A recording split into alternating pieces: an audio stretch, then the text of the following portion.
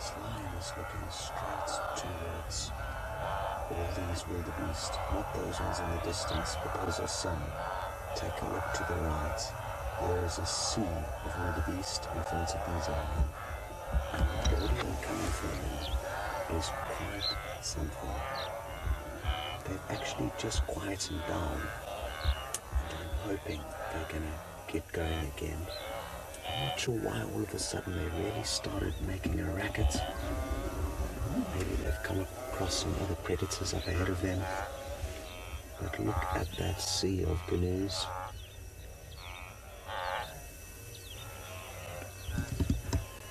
Oh, absolutely epic. I'm so happy to be sharing this with you.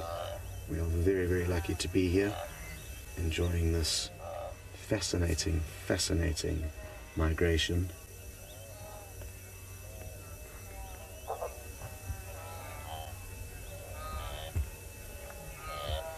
Chris, you would like to know what the difference is between a wildebeest and a gnu. There is zero difference, zilch, nada. They are the same things, they're just called different names. Up in East Africa, they are called gnus. And usually down in South Africa, on Djuma, where Byron is, we were to call them wildebeest. They can also be called wildebeest up here, though. It's not a Sept thing. And you get different types of gnus or wildebeest. This is the white-bearded wildebeest that you get up in East Africa. The few wildebeest that you get down on Djuma are the blue wildebeest. They look fairly similar to these, but are different.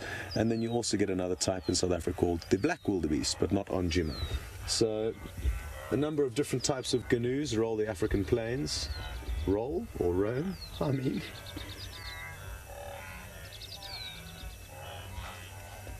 Sure. Just want to give it a minute or two to see if they don't get loud again. They've kind of quietened down. But I'm told that this is still sounding pretty impressive, but I promise you, just a few moments before you joined us, there was an almighty chorus coming from all of them.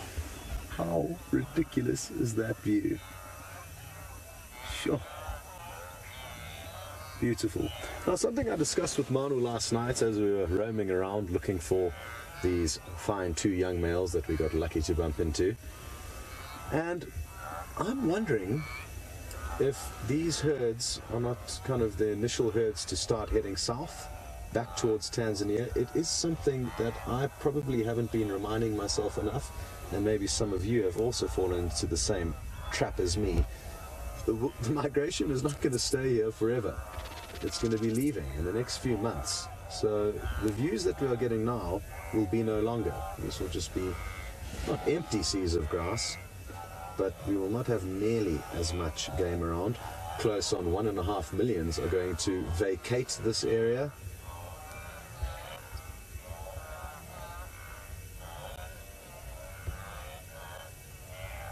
Beautiful. So best we enjoy it. There's no set time as to when they leave or when they arrive each year in Kenya.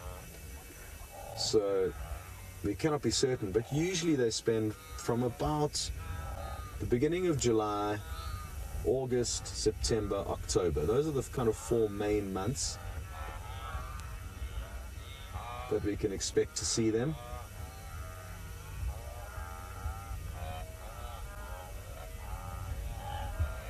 So they are not going to be here too much longer. I may have got my months slightly mixed up there. It may be June, July, August, September. But either way, they are going to be heading back at some point in the next month or so, possibly 2. And it all depends on rain and a few variables that we are not actually certain of. Otherwise, people would be able to predict the migration every year, which would be very useful, especially for lodges, because, of course, a lot of people come here hoping to see the migration, and if you come in the early stages or the latter stages of it, you run the risk of missing out on some of the action. Thankfully, though, most of the lodges within these reserves have got huge traversing opportunities, so you may just have to drive for 2 hours to get to where the migration is. Not much different to how we were acting for the beginning of the 8-part TV series, or as the migration arrived, even with the internet internet shows, Brent and Jamie were in the southern parts of the reserve, staying at Sala's camp, which looked after them while they were down there, and they received the herds as they arrived, as they crossed over the Sand River from Tanzania into Kenya. So we too will probably follow them herds back south towards the action to say goodbye to them. And there's talk and whisperings of hopefully going into Tanzania to go and see the calving in, I think it's January, February, in the southern Serengeti plains. We may be sending just one vehicle there to go and cash in on all of the action, as well as cuteness. Sadly, a lot of the cuteness is killed shortly after becoming cute. There's a lot of predators that are mainly focusing on not adult wildebeest or young wildebeest like they are here.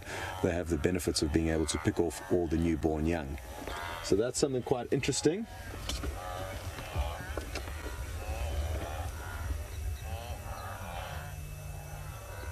Okay, well, from the chorus of these wildebeest, we are going to be sending you back down to Byron to see how his chorus of alarm calls has turned out.